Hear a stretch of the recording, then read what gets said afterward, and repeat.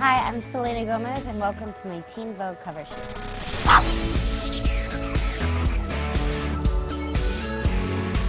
I think Teen Vogue has done a really good job with expressing who I am within each cover I've done. The first cover, I remember exactly where I was. I was in Puerto Rico shooting Wizard's movie, and it was really fun, and my hair was kind of like on the side ponytail, and it was really, really just cute. And then the second one I did was a little bit older, definitely more into the whole couture fashion thing with like structured pieces. And then now, I think the older I'm getting, I think I'm becoming a little bit more relaxed, and I think this kind of expresses it, which is really fun.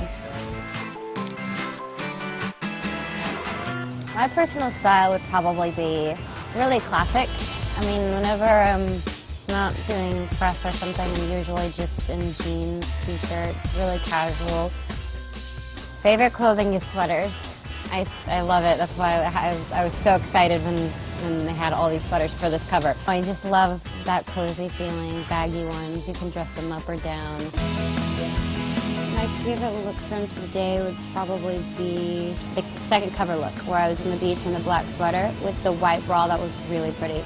It was a little bit older, and I guess I like that. My clothing line goes all the way back to the beginning. I mean, it was about 3 years ago when I started it. I wanted to be able to make a line for my fans that were really cool clothes. And it also is something, it's a fun way for me to kind of express something else that I'm passionate about. So. I worked on Hotel Transylvania with Adam Sandler. Kind of my first big animation.